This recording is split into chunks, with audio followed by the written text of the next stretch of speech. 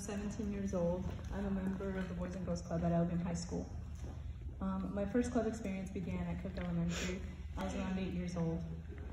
And from the moment I entered the club, it became my second home. The staff members became like my family. I had always been a shy and timid young girl, and often more than not, I allowed my issues from home to affect my emotions. But the staff members always watched over me like a family. They helped me open up and, meet new kids as well as trying new things. Sadly, when middle school came around, I stopped attending the club because my mother and I had to move several times in an attempt to escape a toxic relationship. During that time, I began to isolate myself. I felt no sense of stability, and my life had become a consistent cycle of never having a solidified home. At the time, I didn't know how to deal with it, so I decided to keep it to myself, and it tore my mother apart to know that there was nothing she could do to help me. Beginning of sophomore year, my feelings didn't change.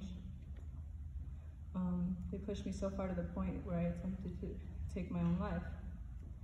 I never brought it to my mother's attention because I could never bring myself to tell the woman that brought me into this world that I no longer wanted to be a part of it. But as I lied there in that hospital bed, and I realized I was alive for a reason, that I have a future to look forward to, and I have people who care about me. And after the incident, my mother suggested I attend the club again. And at the time, I told her that I was uninterested and that I felt that some after-school program wasn't going to change a thing. I was so unaware of the impact it would make on my life as it did when I was 8 years old. From the moment I walked into the club for Elgin High School, the staff members seemed genuine. They weren't there just to get paid for their job, they were there to actually care for you.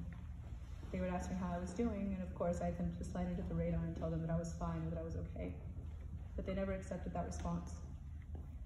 They began to invite me to sit down with them to talk to them about how life was going. They allowed me to work on my own, as well as always listen when I had something to say. And if it wasn't for the staff members truly wanting to be a part of my life and get to know me and help me, I cannot guarantee I'd be here standing in front of all of you right now.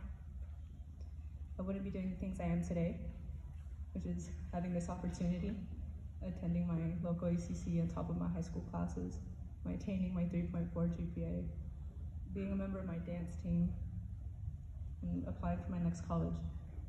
To be quite honest, I'm not sure I'd be alive.